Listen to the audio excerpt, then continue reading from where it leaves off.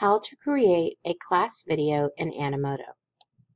First, you will need to go to animoto.com and log in. Remember, I've emailed you the username and password for you to get into our school account. Click on the Create button right here. You are going to create a Animoto Memories video. Now you can choose any video style you want. You can look for the ones that are just for classroom ones. You could even choose all. Just know that the ones that have the green premium box on them, we do not have access for those because we have an educator account. To preview the video style, all you have to do is click on it.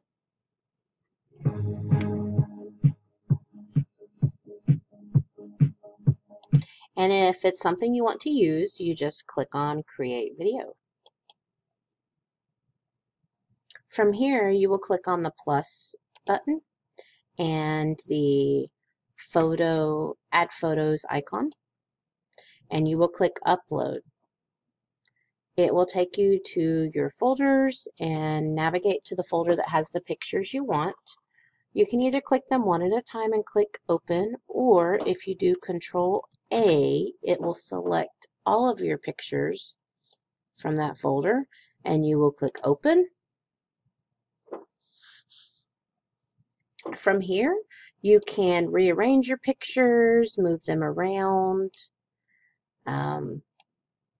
So if I'm going to do boy, girl, I can do with some of them, but not all of them.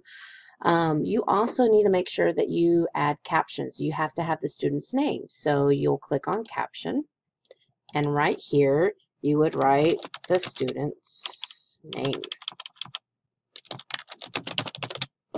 And then click Save. And you'll do that for every single one. You can also come in here and change the song. If you don't like that song, you can go to Popular for Education. You can browse the full library, but here you can just play the song to hear it, or you can choose Select. Let's see.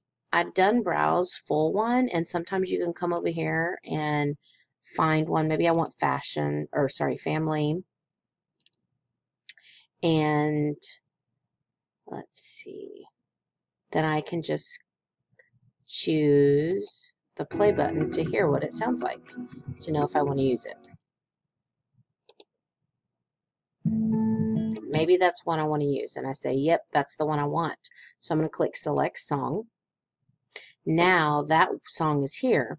It's going to tell you right here on the right-hand side, where it allows you to edit and trim, how long your video will be. So right now, it's only 27 seconds. Your video also can only be as long as your song is. So this video can only be up to 2 minutes and 50 seconds. Of course, I do not want a 2-minute and 50-second video that's going to go on announcements. It needs to be somewhere between a minute, minute and a half. Try not to do it any longer than that.